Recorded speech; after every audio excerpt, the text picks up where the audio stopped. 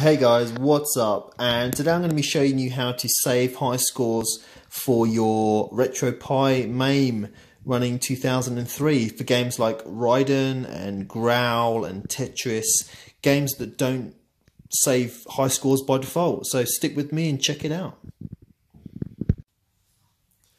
Hey guys, welcome back to another retropie video, and before I get into the technicalities, I just want to explain in detail what this is about. So when you're running arcade games, MAME arcade games on Emulation Station on retropie, they do save high scores. It uses a version of MAME that saves high scores built in, like automatically. So there's no need to use the hiscore.dat file for those. When you're using MAME on, for example, like your PC, you need if you want to save your high scores, you use a file called hiscore.dat. Now, if you're familiar with MAME, you know exactly what that is. You dump the hiscore.dat file into your MAME exe folder, and it saves your high scores.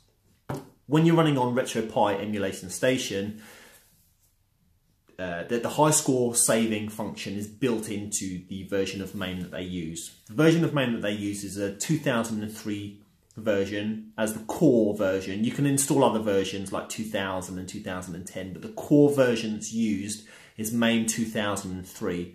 It's a port of MAME.078, so when you're running MAME games on that version for 2003, you're best off finding the 2003 ROM set, just so it's better compatibility and the games run with that version of MAME. That's a little bit off topic, so I'm talking about saving high scores. Now, I want to tell you how I went about setting up my arcade machine to save all my high scores. So, like I said, for the most part, the MAME version saves most, I'd say probably about 80 to 90% of the games built in save the high scores automatically. There are a bunch of games. Now, I've got on my arcade, so far I've got 186 games. And about just over a dozen of those games don't save the high score file. So let's talk about Raiden. Raiden is a game that it took me ages to get the high score working. I couldn't figure out what the hell was going on. So I've basically figured out that Raiden relies on the hiscore.dat file to save the high score. It doesn't run off automatically from the built-in 2003 MAME version on retropie. So I'm going to go into a bit of the technicalities and tell you how to set that up, configure it so it saves the high scores. As you can see from the intro, I've got all my high scores saving, so I'm really happy. But Raiden is not the only game affected by it. I've got a list of games that I had to do some configuration for. So Growl or retroarch is another game affected. Tetris, Vulcan Venture, which is Gradius 2. Vendetta, which is a Konami beat 'em up. The Simpsons, another Konami beat 'em up. Turtles in Time, another Konami beaten up. And those are strange ones because of I guess the ROM set, because you can have like a 2-player or 4-player setup, I guess. Root Beer Tapper, Sunset Riders, Moonwalker, Alligator Hunt, Captain America and the Avengers, R-Type Leo, R-Type 2, and R-Type. And I guess Qbert kind of, but I'm going to get into it now, so I'll show you on my screen about a bit more technicalities of how to get it all configured and working and testing. So yeah, let's take a look.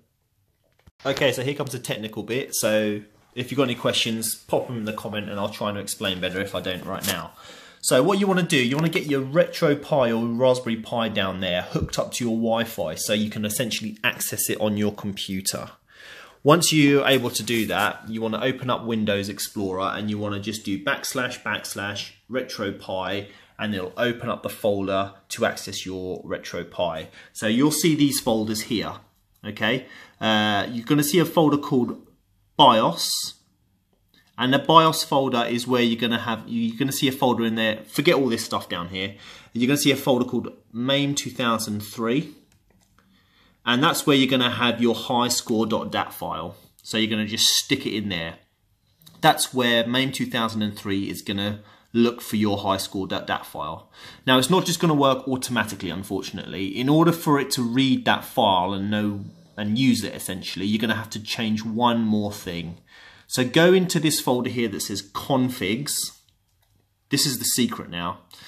And it took me a while to come across this. And then go into the folder called all. And then go to the file that says retroarch core options, that configuration file right there. So open that up. You can open it with like a text editor. And you're going to open up this, and it's a long file of configuration entries, and you're going to scroll all the way down to the very bottom. And once you've done that, you're going to see this entry here. Let me highlight it. It's going to say MAME 2003 external high score. And now that what you're going to see, that's going to say the word disabled. So you're going to change that to the word enabled, and you're going to save it. And press the save button. So that's going to allow MAME 2003 to use the external, the highscore.dat file. Okay, so that's the important, this is the whole crucial part about this now. So set that to enabled and then save the file. And now you're in business.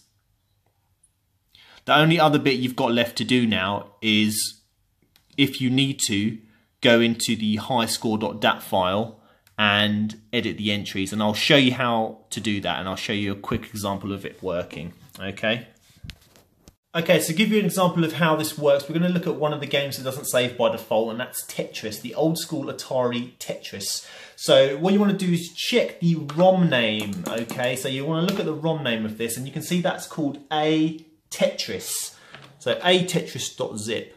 So get your Raspberry Pi hooked up to your Wi-Fi, open it up in your computer, and go to your BIOS MAME 2003 folder where your highscore.dat file is. Okay, you're going to edit this. You can edit your highscore.dat file. You can view the entries by right clicking and opening it with a text editor. So open that up, and there you can access the highscore.dat file. So now what you want to do, you want to just scroll down or run a search on the game. So I'll just run a quick search on a Tetris, and it will take you to the entry, and there it is. So this is what you're going to see on the highscore.dat file that's current to, you know, the MAME 2003 version, and these are all the entries. So you've got the different ROM names, A Tetris, A Tetris B2, all the different variants of Tetris. Now you can see why this isn't working at the moment, because the entries, these entries here with the 0 in front of them, they're the high score memory locations. So without getting too technical, this is, you want these to be under the name. Because you can see A Tetris is here, there's nothing under it. I want these entries to be under this, after this semicolon essentially. So all these other games I don't need. I'm going to get rid of those entries. If depending on the version of Tetris you're running, you can just copy these entries into the section. For example, if your version of Tetris is this one here, A Tetris A, you just paste those entries into there and save the file and then close it.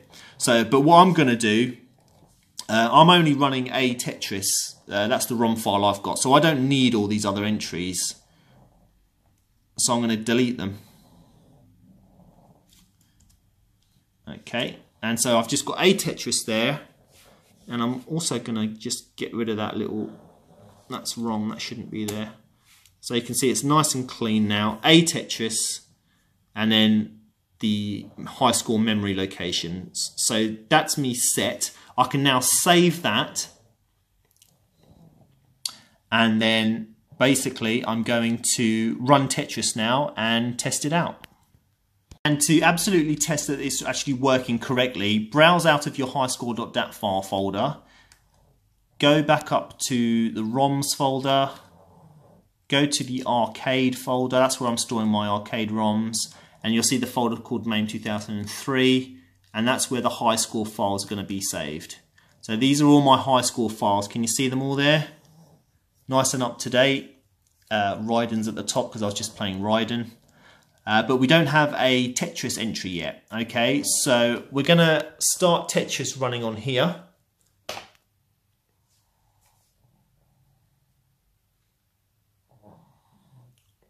Okay, and when we close, what happens is these high score files update when you close or exit the game. So Tetris is running on here. I'm going to exit the game, and you'll see a little flash. You'll watch the cursor, you'll see a flash, which means it's updating that folder. So I'm going to exit the game. There's a little flash of the cursor. So if I check the date modified files now, it should have created a, there he is, there's a Tetris now. At the time, 11:07. Time on my computer is 11:08 now. So if I was to run Tetris again,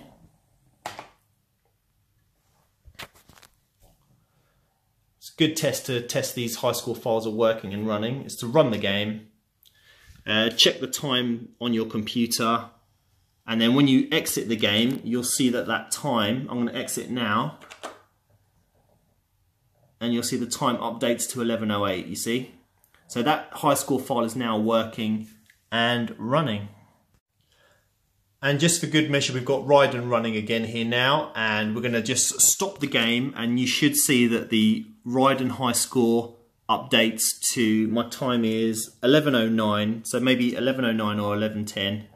So I'm going to exit the game, and there is the high score file for Raiden has updated. Okay, so guys, just in closing, here is the important stuff. Remember to change that enable disable option in the retro core config file. Here's the list of games by default in my list of games already, at least, that I had to amend and use the high score dat file with. And this is the list of the ROM names for those games that I'm using. So these are the ones I've edited in the highscore.dat file. And you can see the entry for my Raiden entry here, if you want to take a copy of that, just so you can see and get yours working the same as mine is.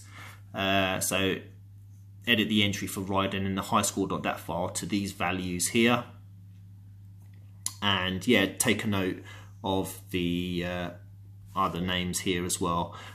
So yeah, just in closing, this is only for MAME 2003 games, so this doesn't include Neo Geo games, for example. Neo Geo uses, I'm running my Neo Geo games off my Final Burn Alpha emulator, so that saves it on its own, so no need to worry about that.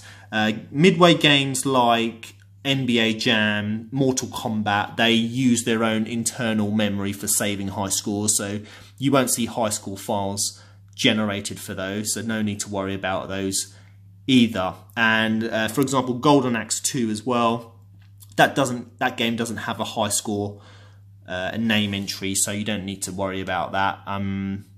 Anyway, Golden Axe does save a high score, create a high score file, but again, that's the same kind of game. There's no high score name entry, so it's probably a bit pointless in doing anything for that as well. But yeah, these are the games, this is the list of games I've found that don't save automatically. So just to help you out, there's the list of the ones I've found in my list. So yeah, thanks very much for watching. Give us a thumbs up if you like that video. Like, comment and subscribe for more great information. Thank you very much. Bye for now.